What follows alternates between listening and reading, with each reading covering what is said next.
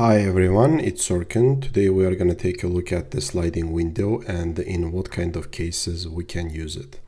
So first let's take a look at the problem. The problem is that we are given an array of integers and we need to calculate the maximum sum of the k consecutive elements in the array. So how we're going to solve this problem?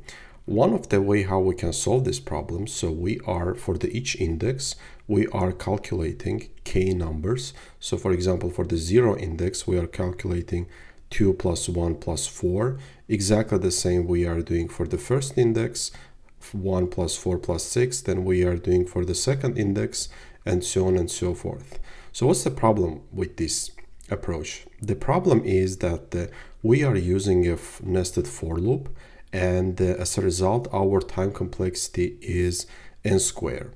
Can we do better than that? The question is that can we replace our nested for loop with a single for loop, and as a result can we reduce our time complexity from the n squared to n?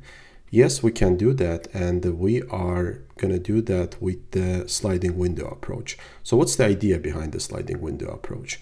The idea is that we are, for example, in this case, k is equals to 3.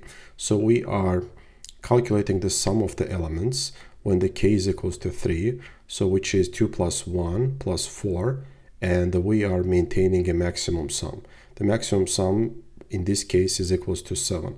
Then we are, instead of recalculating that for every index, for example, for the first index in this case, we are just moving our window. So by moving, we are including the rightmost element, 6 in this case, and excluding the leftmost element, 2 in this case. So then we are calculating the sum. So 7 minus 2, right, excluding the leftmost element, 5, and the 5 plus 6 gives us 11. Is 11 more than 7? Yes, it is. We are updating our maximum sum. And now again we are moving our window to the next one. Again, we are calculating the sum here by including the rightmost and excluding the leftmost, and the sum in this case is 15.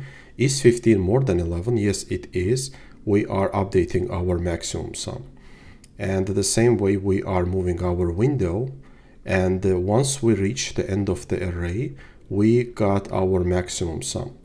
So as you can see, it's a very easy algorithm to implement. It's a very easy approach to implement, and we are reducing our time complexity in this case from the n squared.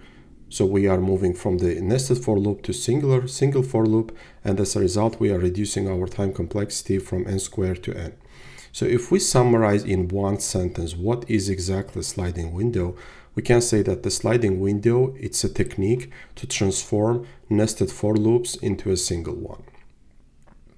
Okay, that's it for today. That's it for the sliding window.